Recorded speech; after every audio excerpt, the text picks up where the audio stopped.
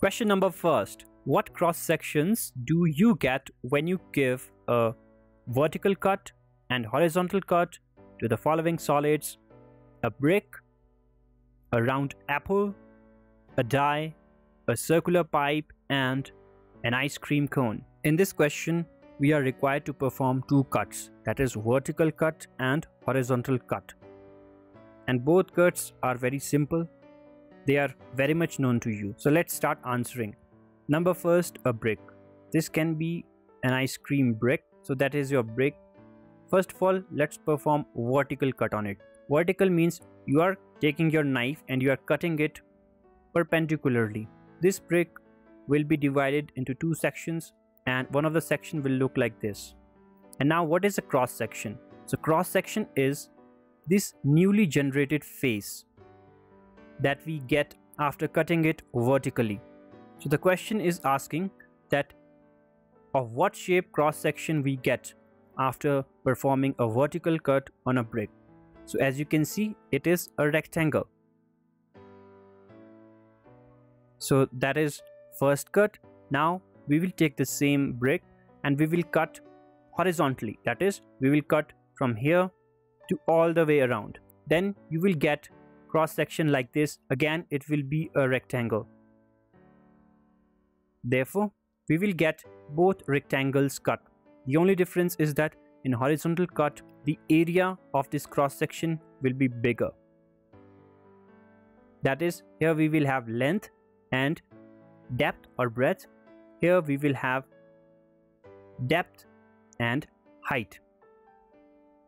If we were required to find out its cross sections area. So this is all about cross sections, and let's see for other items as well. A round apple. Here you can see a green fresh apple. You must eat it every day because an apple a day keeps doctor away, as the saying goes. So it's a round apple. So when you perform a horizontal cut, that is, you will cut like this with the help of knife or with the help of your imagination, you will get a circle. So this is a circle.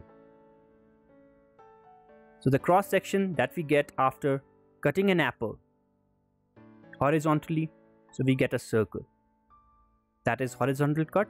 When you make a vertical cut, that is, whenever you are cutting your apple, you make a cut like this, then you again get a circular cross section. So in both ways, you get a circular cross section. So what we learn from these both vertical cut and horizontal cut?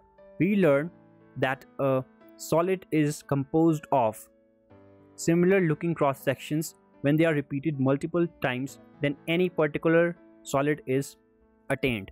For instance, if this rectangle is piled up, then you get a brick. Again, if this circle is piled up, you get an apple. So this is mathematical way of describing solid items. Now for a die, obviously you know a die. Well, it is an isometric view. As you can see, we have shown this dice in angle. Therefore, it is an isometric view. We will cut this die horizontally with our imagination. Then upper part, we are not showing it. We are just showing the bottom part that we are left with. So it will be a square again, because a cube is made up of square ultimately. Again, when you perform a vertical cut, now we will cut like this in our imagination only. Then we will get again a square as the shape of cross section. So this is vertical cut, this is horizontal cut for a die. Then a circular pipe. Well, you have seen circular pipes carrying water to your house. So this is your circular pipe. When you make a vertical cut, then you will get again a pipe, but smaller in length. So this is vertical cut. Again, this cut is in circular shape. That is, this cross section is of circular shape. But when you cut it horizontally, then you get this image. Therefore, what is this? This is a semicircle. That is the cross section we attain after cutting circular pipe.